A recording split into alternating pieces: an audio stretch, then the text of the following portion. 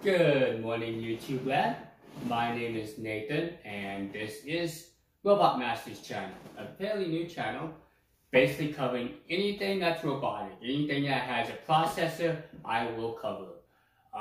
So in the last 2 weeks, I wasn't expecting much. The first week I wasn't expecting much. I think I started out with 1 subscriber, and now I'm at close to 60. So I want to personally thank all of you who have subscribed to my channel. Thank you. That means a lot to me. It shows that you guys are interested, that the videos I'm uploading is worthwhile, and it's helping you guys out. Because ultimately, the whole point of this channel is to provide you a consumer's perspective of if these robots are great or if they're trash. Because I've had so many bad experiences with robots that companies will push their products and they're really not ready for prime time.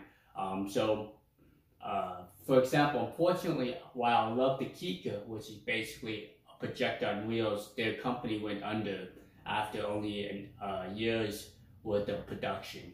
So the support on the Kika is no longer available. And that's what I want to kind of help you out with, guys, is if this company is going to be there for the long run, if there's going to be software updates, does the company stand behind their products? And that's what I'll provide these videos, stress test these robots. So I did look back at the comments and feedback on all my videos, and I like to respond back to you guys. It's been fun. And I get a lot of questions about the Roomba S9 and the Braava M6. And that's expected, these are still fairly new products, only been on the market for about a month. So I try to cover videos to answer these questions. But I think the main question is, should I upgrade to the Roomba S9, or should I stick with my i7, or should I get the i7, which is basically Roomba's last generation robot? So why are people asking this question? Because usually robots, you buy them once, keep them for 3 to 5 years. It's not something you like, hey, I got the newest robot vacuum. You basically shove it in the closet somewhere.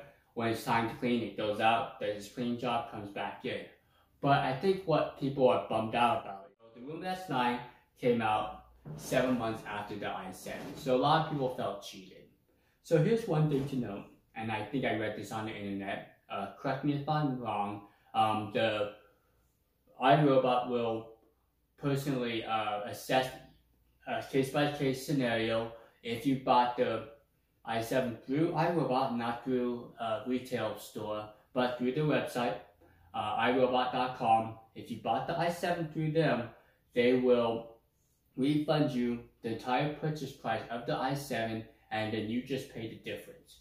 And once I read that, I was like, wow, that's really cool, iRobot. It really shows that you care about your customers. You care that they were bummed out that the i7 was only the new robot for 7 months. And, that's the stuff I like to look out for and let you guys know.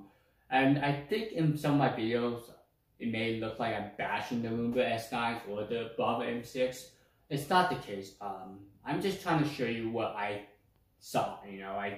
Sometimes you can't really show this in laboratory test results. It's great to know the CF in them. It's great to know the battery life. It's great to know in environment like, test laboratory conditions how well it can clean. But really, you gotta have a home, gotta have obstacles, gotta have children or whatever, pets, just everyday cleaning, and see how well these guys can do out in the real world. And that's what I'm here to do. So let me go ahead and go through some of the comments you guys asked about the 2 robots. I'm just gonna scroll down through my feed here.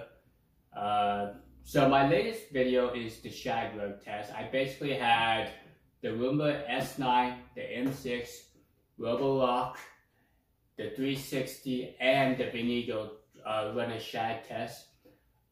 This video is kind of unique in a way that these robots kind of pretend like they're yelling at each other. I think it makes it a little bit more interesting, but let me know in the comments if you guys like that style of video, or if you want me to keep it more informative. So let's see. One of the comments says, surprisingly manages shag carpets quite well. The S9, however, struggles in this area. This is from Braava McKinney. And that's the one thing I want to get the i7 to see if the i7 does do better with the shag rug test. I was talking to there's one person that says exclusively NYC, Roller Masters. I might have to get a regular vacuum for my shag, and then he gives me some, I guess, crying faces. I don't know if you guys can see that.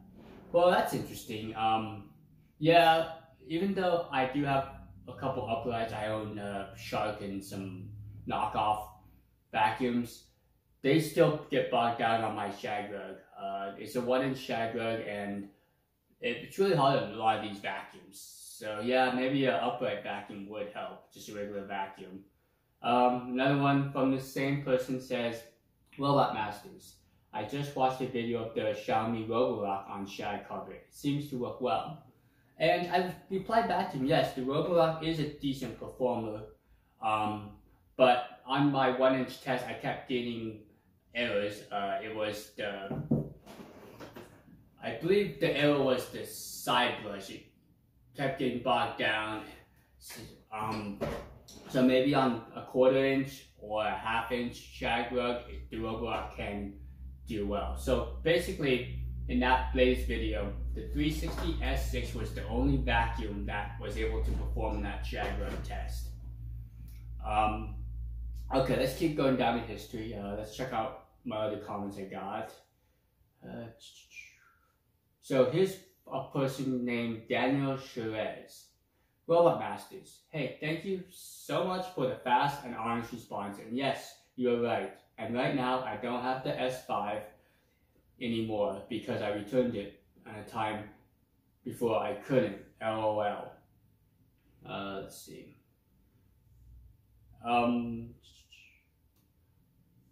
I totally loved it, but I returned it because I found a new S6 was coming out. But the S5 was amazing in navigation and almost everything except it doesn't dump itself. And then he gives me some sad faces. Then I bought the EcoBot, the 900 series. Oh man, I was so frustrated that it was going to return it. Already, it's just junk in navigation. I keep getting lost and nothing compares to the S5. So now with the S9, with the self-dumping feature, it is what made me decide for it instead of the Roborock S6. But now, here's another question. Roomba doesn't have virtual batteries either, so am I debating now? I love the virtual batteries and the ability to know where the robot is in at real times. But I think you are the only one who can help me on deciding which one to get because I've seen your own S5 too. What do you think? And sorry for the long message, LOL. That was, yeah, definitely probably one of my longest comments. But you know, I love these comments. It shows that you guys care if I receive a comment or a question, and I'm always happy to respond to them. I try to respond to questions and comments, you know, within an hour. I have a cell phone. I think I own 4 or 5 cell phones I carry on me. Yes, I'm a gadget lover, and yes, who needs 5 cell phones? But you know, that's me. I have 2 smartwatches. I carry 5 smartphones. So yeah, I'm kind of ridiculous with the technology, but I just love it. So yeah, so to answer this guy's question, I basically told him the S6 is a nice upgrade, but if you already own the S5, just keep it because a $200 price increase is really not worth it. Because the S6 has just slightly better navigation, so in terms of efficiency, the noise level's slightly less because it has better acoustics, better insulation. It also has a new apps and the features, like now you can just select certain rooms instead of just having to manually draw out areas. Which these are all nice features, but I basically told them keep the S5 or just if you can look for a deal on the S6.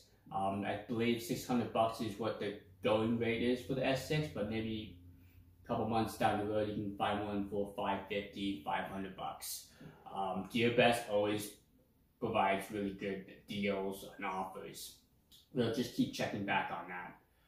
He also was thinking about getting the Roomba S9, which has the self-emptying bin, But me personally, I cannot recommend the S9 right now. Just from all the videos I've done on it, I think it still needs a little polishing up for consumer use.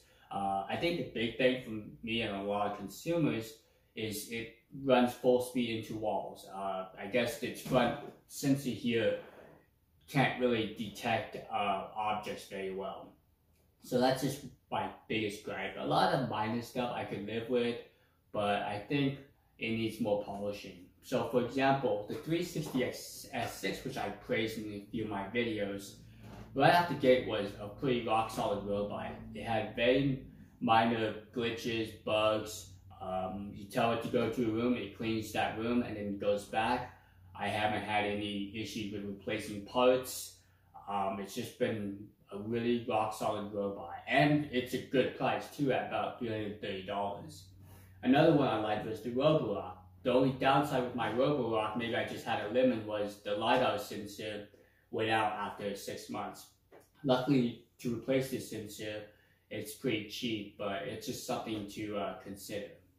I was going to do a new robot unboxing, which was the iLife W400 washing robot. Basically, I felt like this would be a good competitor to the Braava M6. It's half the price, but I think I was going to stress test this and see how well it cleaned.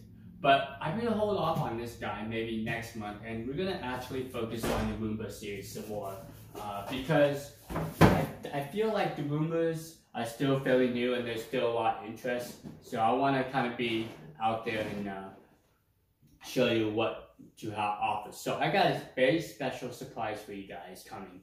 Maybe I'll upload this video this weekend, but it's going to be an unboxing of the i7. Yes, I'm going to go ahead and buy an i7 for you guys, and we're going to compare it to the S9 so we can answer all your questions about if the S9 is a better purchase or is the i7 still the king to beat. So I'm sorry, I'm just probably rambling. If there's any questions, feel free to leave a comment in my videos. Hit the like button, always hit the subscribe button if you feel like you want to see more videos. Throughout the entire month and hopefully the end of this year, I'll continue uploading videos. I'm going to try to do different robots as well. I do have some that don't just clean the floors, they do other things as well, like scrub the toilet. Yes, I do have a robot that can scrub the toilet. So thanks for watching. I hope you guys have the rest of your weekend, and 4th of July is coming up, and I got an extra special video on the 4th of July, so stay tuned for that one. I think that's about it. Be safe out there, and see you next time.